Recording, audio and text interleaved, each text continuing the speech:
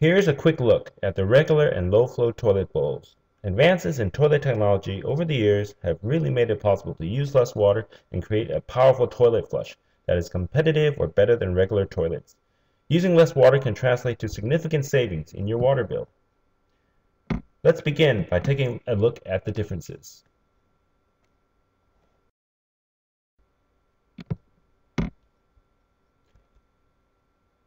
The low-flow toilet bowl has the outlet near the center of the toilet bowl, whereas in a regular toilet it's further to the rear. The difference in location enables the low-flow toilet to use less water to push waste toward the outlet.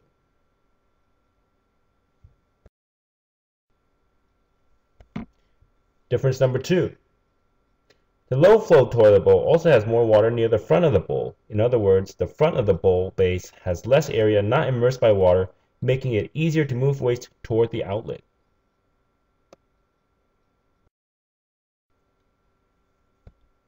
Another difference. What's important to note in this picture is that the larger flush valves increase water flow in the low-flow toilet and helps create a more complete toilet flush. The flush valve is the output hole at the base of the water tank.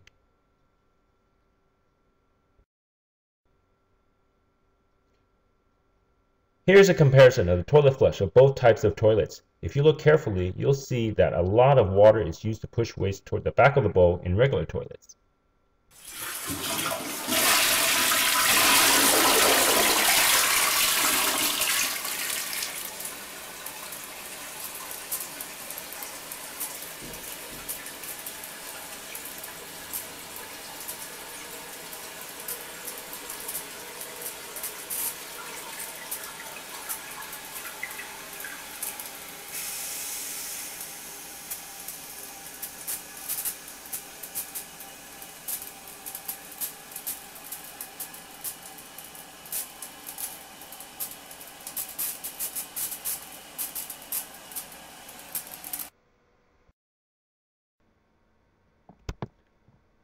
On the right, we show a 1.28-gallon low-flow toilet which uses an additional water supply hole to forcefully push waste toward the outlet of the bowl.